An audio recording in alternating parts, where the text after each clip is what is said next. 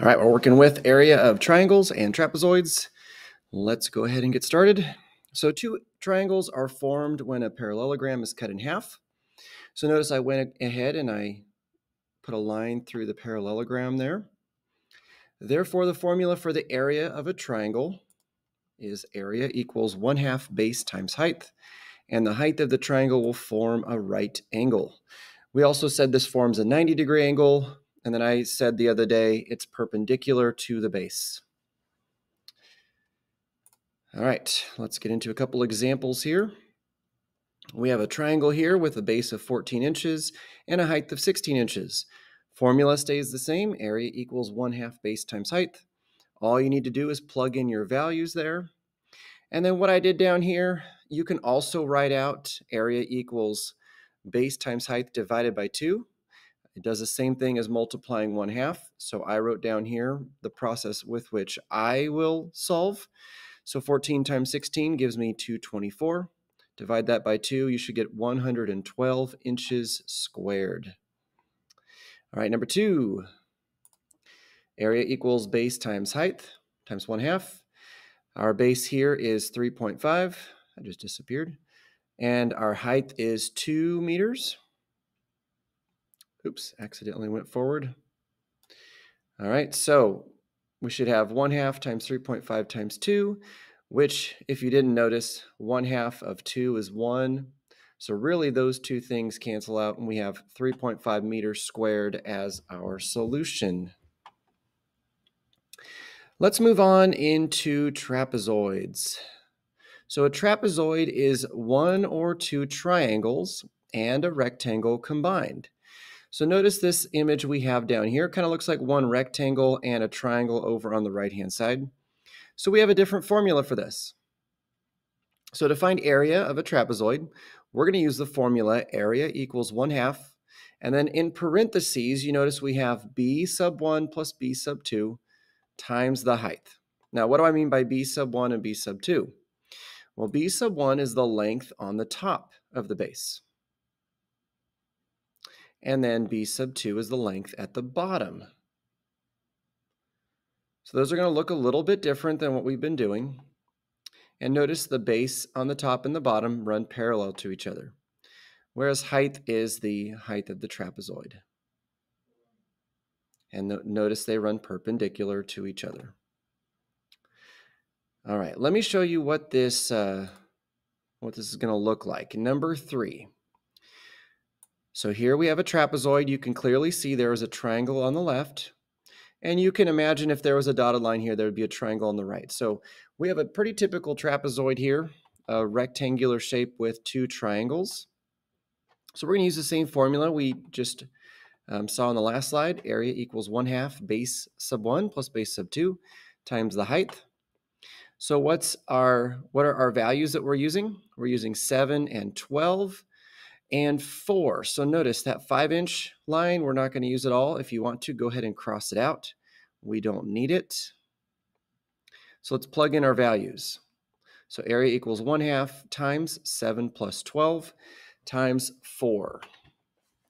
What I'm going to do over here, I know you don't have enough room on your paper if you're taking notes, but I wanted to make sure that you have an idea of how to get the answer here. So let's go ahead and add these two first. It's really important that you do that first, or else sometimes you'll get the numbers mixed up. So 7 plus 12 is going to give us 19. And if we multiply that by 4, we should get 76. And then if you multiply that by 1/2 or divide by 2, you should get an answer of 38 inches squared. All right, let's go ahead and move on. Number 4, same kind of thing. We have a trapezoid, although this time we have one with a triangle on the right-hand side only. Still use the same formula, but again, we're not worried about this number on the slanted line, the 4.4. So we'll use the same formula here. Make sure when you plug in these numbers that the values for the base 1 and base 2 are 6.4 and 7.6. Remember, the 4.2 is your height. We can easily get those mixed up if we're not paying attention. So let's go ahead and start to simplify. Add the numbers in the middle. So 6.4 plus 7.6 gives you 14. And if we multiply that by 2, we should get 58.8.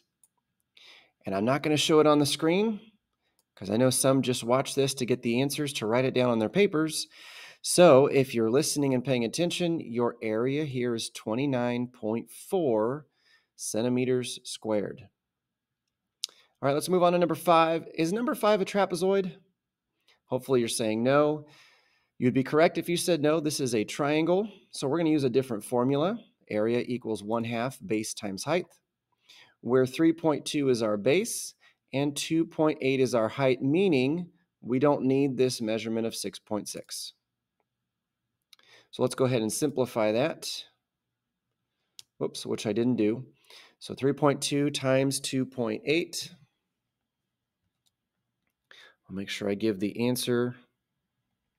3.2 times 2.8 gives you 8.96. And if you divide that by 2, your answer should be 4.48 inches squared. 4.48 inches squared. All right, number 6, same formula. We're still using a triangle. This one's a little bit easier to see. Hopefully you figured out we don't need the 17 here. We are going to multiply 12 times 12. Hopefully you know that.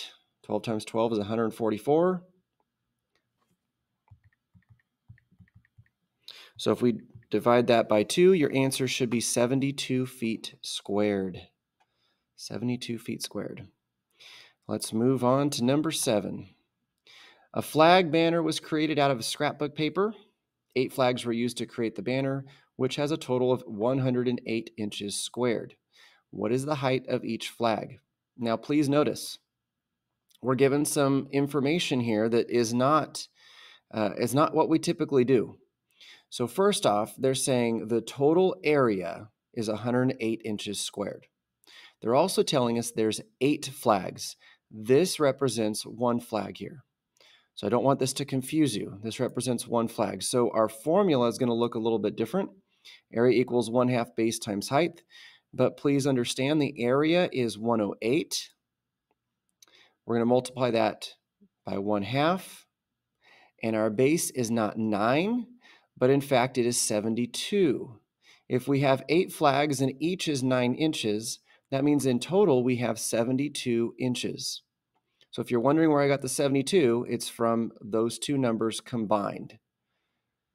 I know that's not obvious by looking at that, but that's how we're going to get that. So let's go ahead and simplify this a little bit.